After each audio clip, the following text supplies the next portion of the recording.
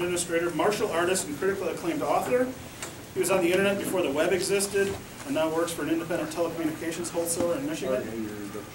His recent books include Absolute BSD, 2nd edition, DNS Sec Mastery, SSH Mastery, Network Flow Analysis, and the forthcoming Sudo Mastery. I couldn't have done a better introduction if I'd written it myself. In fact, you did. Mug, November 2013. So not only does he write books, he writes introductions. So I'm going to turn the stage over to Michael. So thank you very much. Thank you, Jim. Hello, everybody. This worked 2 minutes ago. You used your one chance. Yeah, but nobody was looking then. Oh, there you go. Okay. That's pretty quick. So, hi. My name is Michael Lucas. And he just covered this whole slide, so we're going to skip it. So, this talk is on Open BSD. Let me start off with giving credit where it's due. The Open BSD folks put all of their papers that they have ever done at any conference up on their website, which I stole liberally from. And some of the more recent stuff came from Theodor Rad's keynote a couple months ago. I've written this presentation from scratch, and I'm not entirely sure how long it will take. So I've tried to arrange it so you can tell me to get off the stage at any time. This means you should feel free to ask questions whenever. And typos, there will be some. Why am I here? Jim, if you hate this presentation, please take it out on him. So, OpenBSD. What is it and why should you care? It is yet another free Unix-like operating system. According to their website, their emphasis is portability, standardization, correctness, proactive security, and integrated cryptography. BSD, any of the BSDs really, is a complete operating system. It's not a distribution like you're more familiar with in Linux. A BSD operating system is everything. I'm looking around the room, some of you probably were using BSD when it was just plain BSD.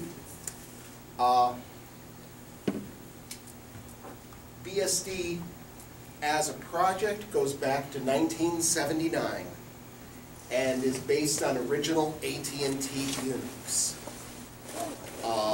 If anybody's interested in the history from 40 years ago, I can go into that. But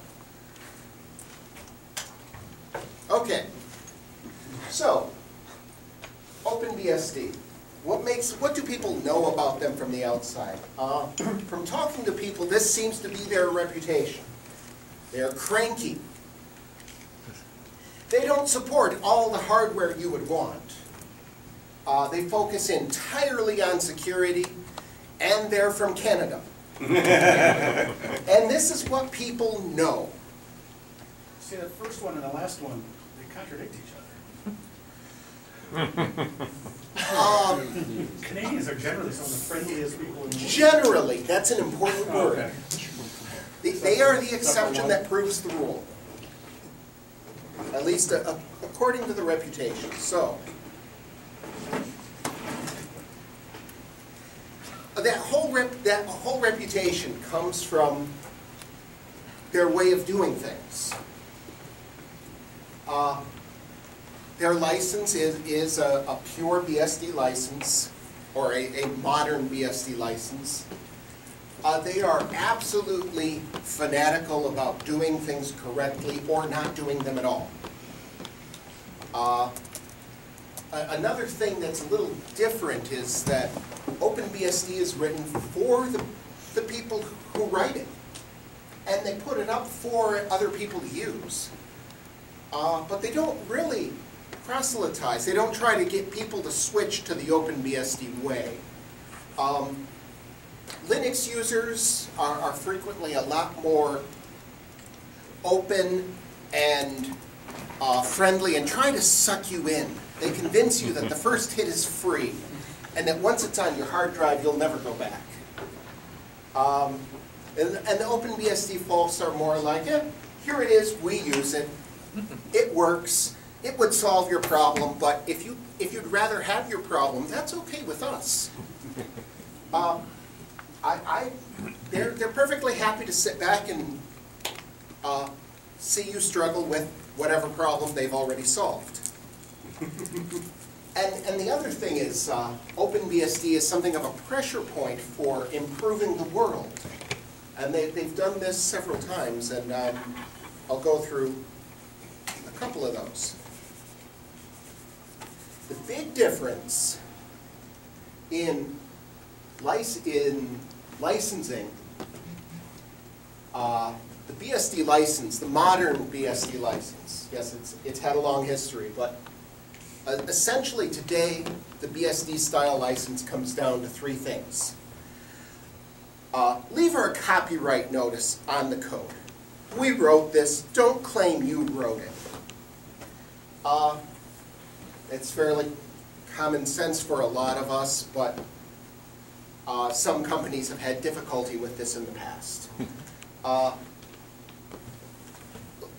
Leave the copyright notice in the code. If you ship the code compiled, put it in your documentation somewhere. And if you use this and it breaks, don't blame us. We are not claiming it is suitable for anything. What this really boils down to, there are some distinct philosophical differences between BSD licensing and Linux licensing. The GPL, how many of you have read the GPL? I have read it, and I've tried to figure out how it is a software license. It's an interesting political document, but it's not a traditional software license saying what you can and cannot do with it. That's in there, it's buried in there, but a lot of lawyers make a lot of money trying to figure out what the GPL really is. But really, it's share and share alike, and that's a great thing. We try to teach our kids to share. There is absolutely nothing wrong with that. The BSD license code is more of a gift. As a BSD guy, we don't care what you do with the code. You taking BSD code and embedding it in a product and selling it to people doesn't hurt us, we don't care, and essentially, I look at it this way. A lot of people have very strong viewpoints on things like Microsoft took the BSD TCP/IP stack and put it in Windows, back in the Windows 95 days. Yeah, I see a couple blank looks. There was this thing called Windows 95 that didn't have network support. And there was a lot of discussion on, well, this was just awful, they just stole the code. But turn this around. Imagine the cost in human suffering if Microsoft had written their own. Now, we all had enough pain, thank you. Well, they wouldn't have done that anyway, and everybody would have switched. Address Kerberos, though. That 95 is one example. The other one is where they took Kerberos, perverted it. That is a whole. Okay, address Kerberos.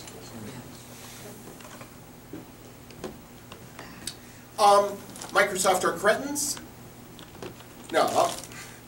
Okay, a little more detail. Let's go without saying. Kerberos is an open authentication standard that is also under the BSD license, and they took it, they embraced it, and they extended it so that you can use Active Directory as an authentication point for Unix systems.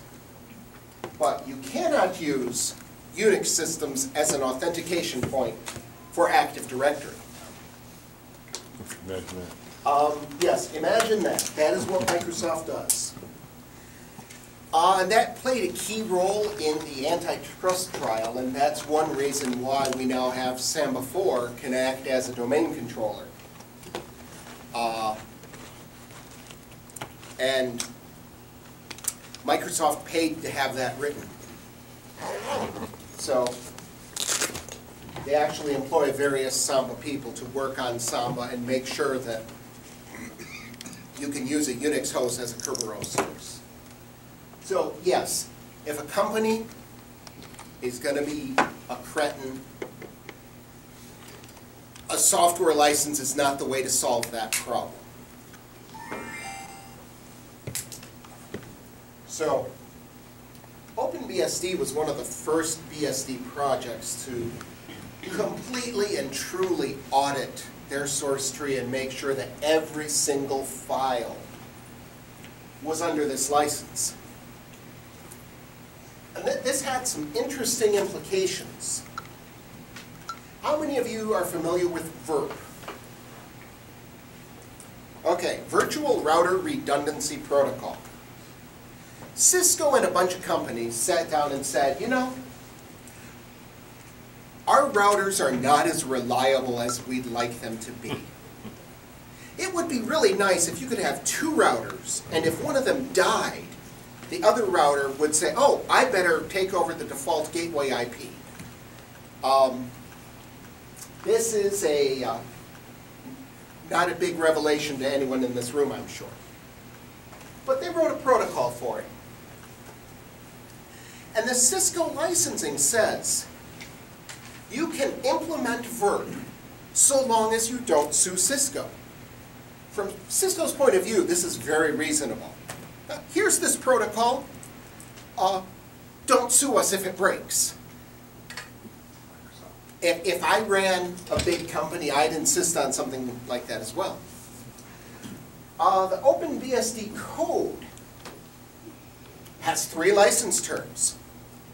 Keep our copyright on the source, keep our copyright on the binaries, and don't sue us. Cisco's extra licensing would have added a 4th term to the operating system. Therefore, that's unacceptable. Therefore, the OpenBSD guys would not include would not include VRP in the base operating system. But they wanted a virtual router redundancy protocol-like thing. So they went away and wrote the Common Address Redundancy Protocol, or CARP, and included that. Then they went to the IETF and said, we'd like a protocol number for our redundancy protocol. And the IETF told them, you can't have one because your protocol is too much like VRP. And you should just use VRP. So, there were some choices. They could have used a local-only number, but they chose to use the same protocol number that Cisco used for VRP, which is like saying port 80 is HTTP and it's my special protocol. The interesting thing was when you put 2 CARP hosts on a network with 2 VRP hosts, if, say, you have 2 firewalls next to your 2 routers so everything can fail over, the Cisco routers crashed and died because they saw VRP lacks some fairly basic things, at least back in the early 2000s when this was going on. VRP lacked things like authentication and checksumming. So when it saw these weird packets on the wire, the router just fell over. Cisco now programs VRP at least a little more defensively. But lots of finger pointing over this, lots of name calling. there are people on both sides who say this was great, this was awful. Yes, sir. Were these implementing the same protocol or simply two different protocols with the same purpose? Two similar but different protocols with the same purpose.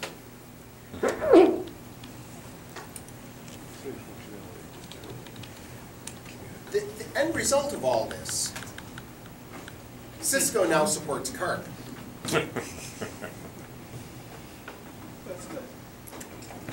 Not on all their products, but scattered throughout where a customer has demanded it, they support CARP. So, another big philosophical point, do it right or don't do it. The people in this room know better. It's not always the operating system's fault. Usually, when something goes wrong, there's an application that went haywire. Somebody did something they shouldn't do. But the truth is, no, it's the operating system's fault. You blame Linux, you blame Windows, you blame whatever. So, the Open BSD guys say, no, it is our fault. If you somehow crash the operating system, it's our fault. If your program goes amok, it should not take down the machine. But this has a couple of impacts on how they do things. Blobs, binary objects. Vendors provide device drivers as these binary objects for Microsoft operating systems. How many of you have a Linux desktop or laptop with some driver provided by the operating system vendor? Okay. This code is running in the kernel. The kernel doesn't have a huge amount of internal protection against other parts of the kernel. This means this driver really could do anything. It could corrupt the file system. It could send all of your keystrokes to the NSA. Anything. So the OpenBSD guys said, no binary-only drivers. We do not support them. There is a mechanism for loading dynamic objects into the kernel, but you have to go through a couple steps to enable it, and they're pretty much labeled shoot foot here. So, non-disclosure agreements are kind of similar. Someone gets an NDA, they write a driver, send it off in the tree. But who's supposed to check that driver? Who's supposed to make sure that driver actually works the way you think it does? I mean, how many of you have written code that you looked at later and said, I don't know why this works. It really shouldn't. Now, I'm a very weak programmer. I do shell and Perl. And I have looked at Perl scripts 6 months later and said, was I stoned? How did this ever achieve the result it gets? So, non-disclosure agreement means it's very hard to audit that code and check it for stupidity versus, no, this is really what the driver needs. Because the hardware vendors have the exact same problem. Sometimes they're not sure how their hardware works at all. So, the target users.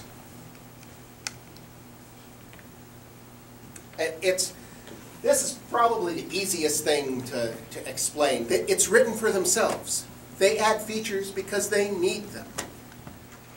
They wrote the CARP redundancy protocol because a couple guys were using OpenBSD as firewalls and said, hey, we need failover. We're running on 386 hardware and this stuff is crap.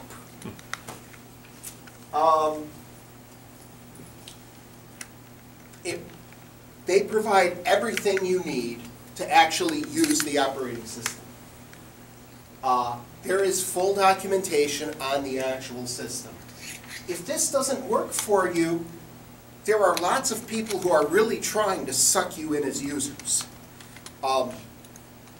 Everyone from Apple to FreeBSD to Linux wants you. They want you. They're just not really willing to do any effort to get you to switch. Because if they need to expend the effort, well, they'd rather be writing code. And if you want a new feature, here's the system source code. Send us a patch. So, you can use Open BSD for anything you like. You can even use it as a model for suing Cisco. Chances are that lawsuit is not going to work, but you can bury it in your product, whatever you want. We don't care. Many people have taken Open BSD or some other BSD system and used it to create an embedded device. And if you go looking around the world, people from EMC down to home router manufacturers are using some BSD, Open BSD, something as the heart of their system. So, I have a room full of Linux fans. If you were to go get an Open BSD CD, plug it in and spin it up, what would you expect? And I messed up the slide order. Yes. Could I have is there some person who'd like to volunteer for a moment?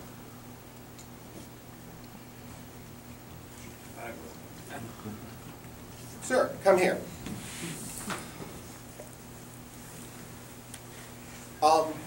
You're like in good health and everything. Yeah, no major injuries I should be aware of. Not yet. Okay. Do me a favor and hold up your hands. See, a pressure point is something, it's a term we use in martial arts, where you can, if you're holding someone the right way, you can make them move around and really do whatever you want. Basically steer them however you wish, or, okay? Yeah, okay. So, if this was the body of internet software, Open BSD is like that. Thank you, sir. Yes, Open BSD is a pressure point. So, what that really means is, you know, computer research is pretty much dead. How many of you have seen Microsoft actually stop supporting an API? Say, no, we no longer let you do that. Your old software doesn't work. No, it does not happen. Well, XP. XP, No. no, XP as an operating system is no longer supported, but the APIs that you use to write code. My copy of Office 97 still runs on Windows 7. Does DeskView run? Does DeskView? Haven't tried. My gut answer is yes. So, there are all these good ideas for improving security, for improving operating systems as a whole. But as long as the old stuff still works the way it used to, nothing really changes. So, how does this tie back to pressure points? We've known for 20 years it would be a really good idea if memory was not allocated in strict stack order. If you were to shuffle things around, you would eliminate entire classes of not just security vulnerabilities, but problems. Buffer overflows would be much harder to do. The compiler support was there, but nobody really wanted to pick up on it because, once again, we don't know why our code works. And there is code out there that at one point depended on actually having internal buffer overflows so that, you know, some other part of the process could pick that out. And there was code out there that was just written wrong but seemed to work. And if it crashed every now and then, well, file a bug report. So, the compilers knew how to randomize memory. But nobody wanted to turn it on because all of this third-party software just fell over and died. And it died horrible, unpredictable deaths. Even simple things like WRX, marking a piece of memory as either writable by a process or executable by a process. You know, programs are divided between the executable code and the memory of the stuff that it's actually trying to work on. And a program should never overwrite its own executable code in memory.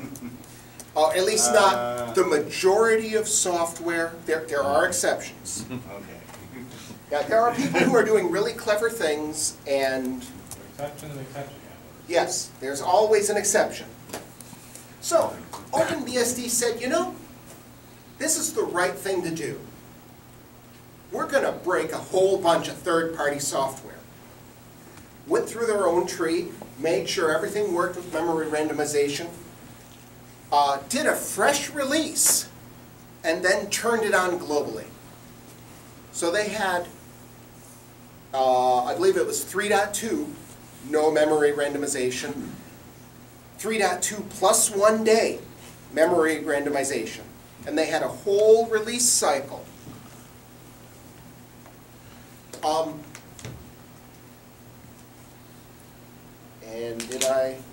So, what happened? If it had some kind of memory allocation bug, it broke. Open BSD has enough users. If you are the maintainer of a software project, I'm going to pick on Emacs here because I actually use it. And yeah, Emacs is a wonderful operating system.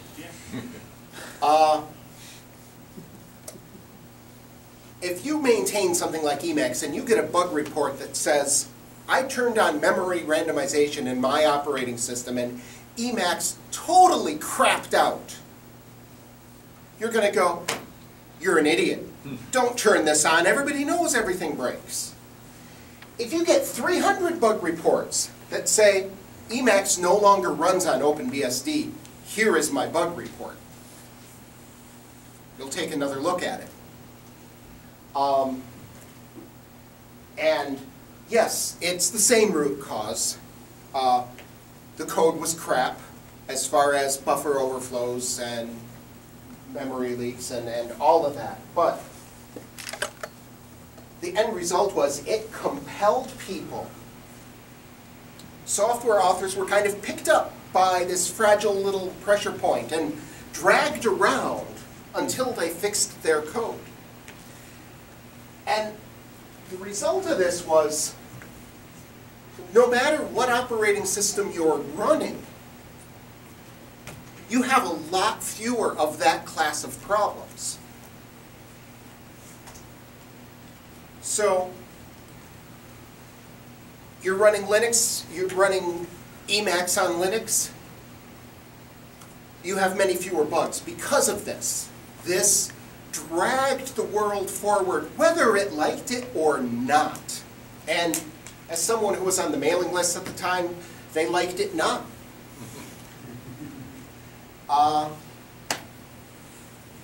And then, once the Open BSD guys and their users filed all these bug reports and got everything fixed, over the next couple years, lots of other operating systems took the same plunge and turned on their memory address randomization.